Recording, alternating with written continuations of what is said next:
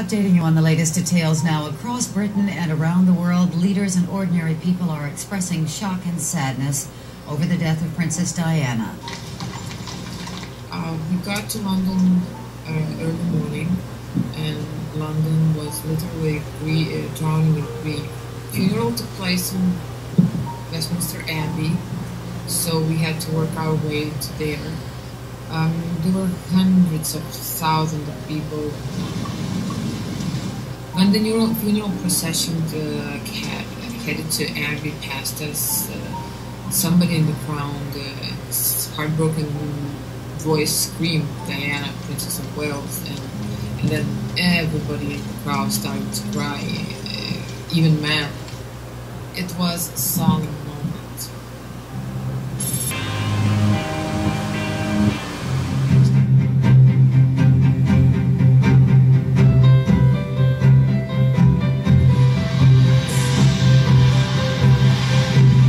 Washington, D.C., New York City, and the countdown on the East Coast is underway.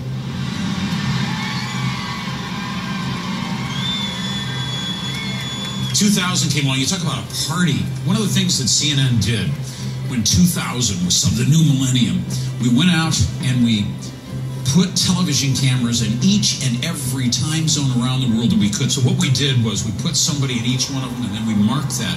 For 24 hours, we went around the world, every time zone, marking the beginning of the new millennium.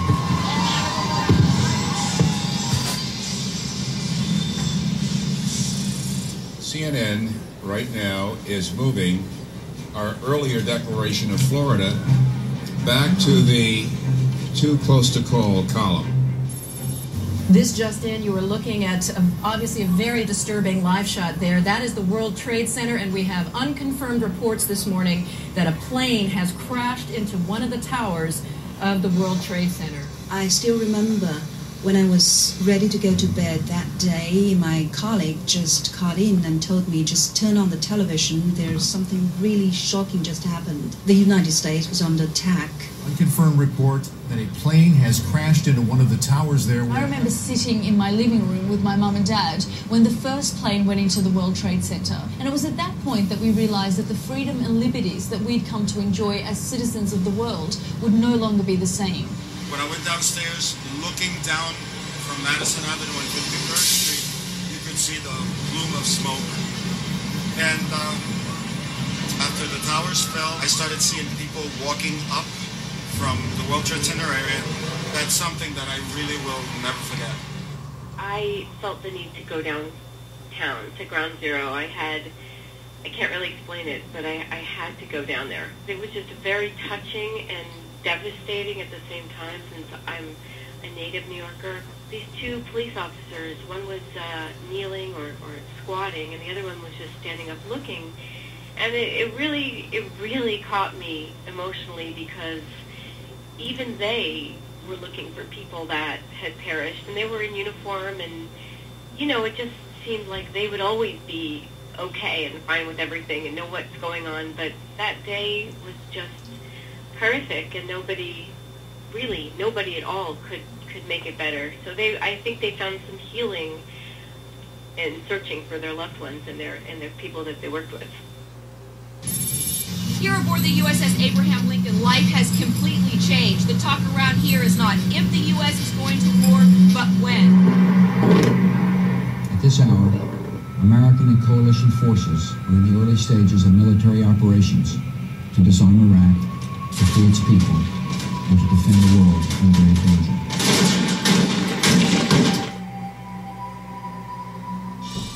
This is World News on CNN International, but we also welcome our friends at CNN USA, who will join us for our continuing coverage of the major earthquake which has triggered killer tsunamis in at least 6 South Asian nations.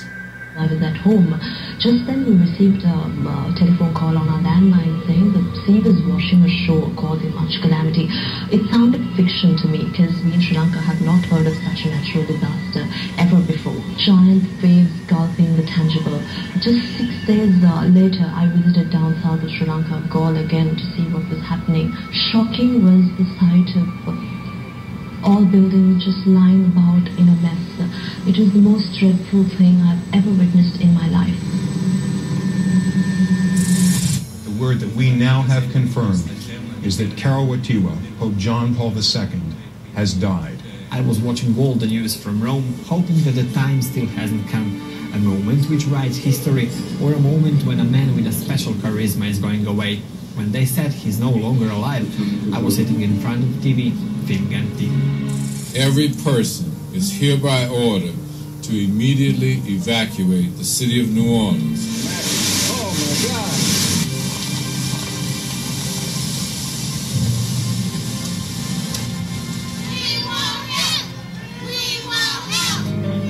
People are dying at the convention center, and there's no one to come get them. We saw an older woman, someone's mother, someone's grandmother, in a wheelchair, her dead body pushed up against the side of the convention center with a blanket over it. It's a scene of despair, a scene of desperation. It's a very sad situation. These people look exhausted, they look hungry, they look tired. Some of them look very sick. And I almost wish they would stop waving to us just to save their energy.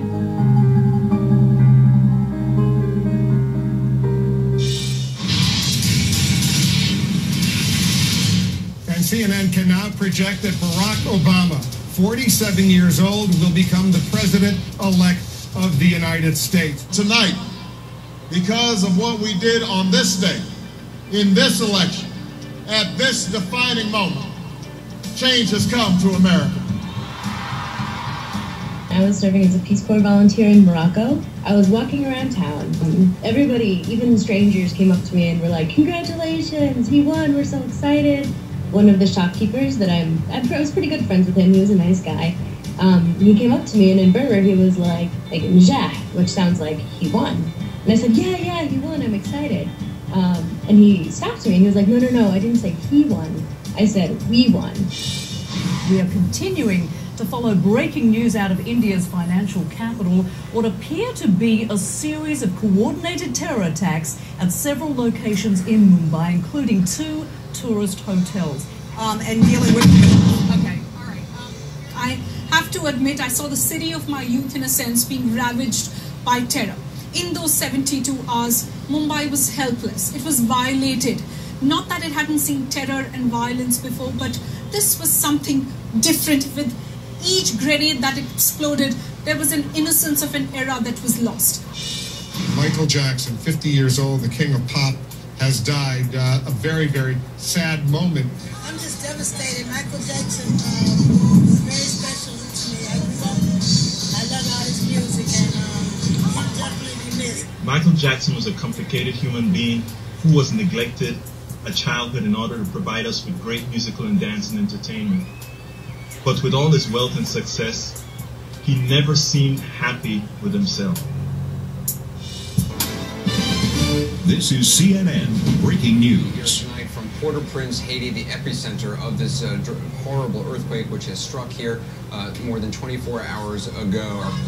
The images of Haiti still rings in my mind, the memory, because seeing so many bodies, dead bodies everywhere, under the houses, broken, everything, and I really feel so bad. There are a lot of structures everywhere that are dangerous, that need to come down. They're in states of destruction and disrepair. The street, I've never seen anything like this. Look at this. It is just complete devastation. This is downtown Port-au-Prince. Just a few blocks from the presidential palace, just about a block from the National Cathedral, which itself is pretty much destroyed.